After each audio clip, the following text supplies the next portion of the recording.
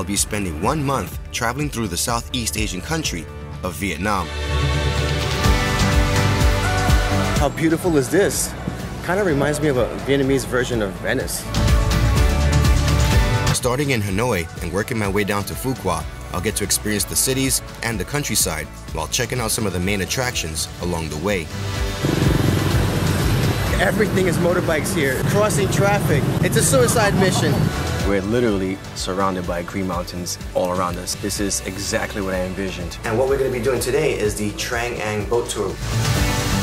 The lady just kept yelling like, "Get down, get down." That is impressive.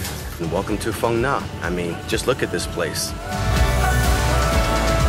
All right, I'm gonna get spun around. It's probably the best hour and a half of fun I've had in Vietnam. That's what I saw, the trap. You're gonna have to crawl now. If you're claustrophobic, that is not the tour for you. Activity for today is doing the Hung Wow viewpoint, 500 steps to the top. 5% of the way, and I'm already full. This is pretty high up. On this journey, I'll show you what it's like solo traveling the country, from its fun times. Woo! Whoa! Whoa, these turns are sick! Welcome to Phu Quoc. And not so fun moments. If I had to choose a word to define Walking Street, it would be deafening.